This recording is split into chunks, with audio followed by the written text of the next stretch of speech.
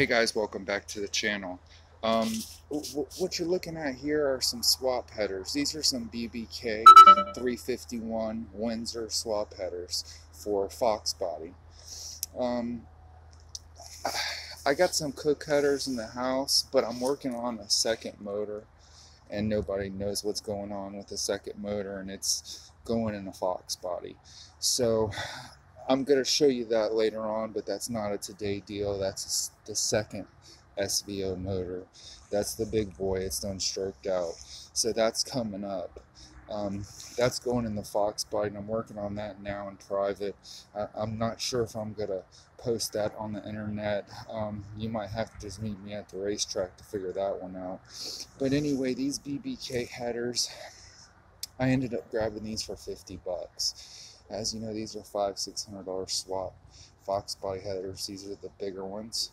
I'm going to go ahead and show you. They had a little surface rust on them, and what I'm doing right now is cleaning them up. There's the BBK logo. You see the flanges have a little surface rust. I'm going to clean the flanges off.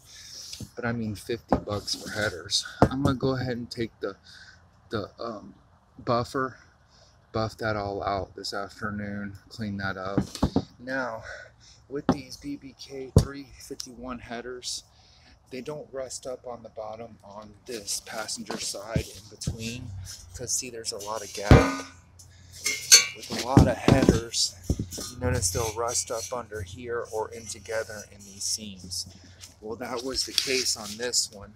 It had rusted up into here, and I used a flathead. I haven't scraped this tube off yet on the inside, but I've scraped all the other tubes off of all of the light surface stuff. You see right here, I gotta scrape all that off. Now I've sprayed it. You can see it's kind of rusted in between there, but I don't think that's nothing to get your panties in a bunch. I'm gonna clean that out, that rust out, and I've cleaned a lot of it. But I'm gonna continue to work to get this cleaned and get this prepped and ready to go for high temp paint next.